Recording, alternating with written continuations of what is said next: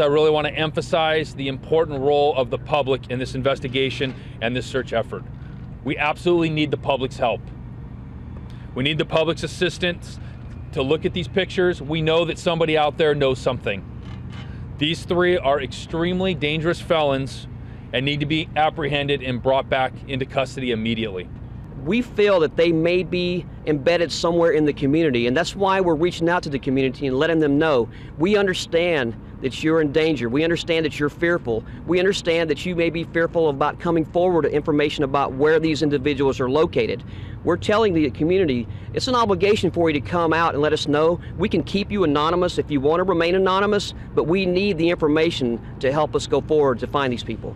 We know in some of the local communities, specifically the Vietnamese community, there is fear that exists about these individuals, Mr. Tu and Mr. Dong.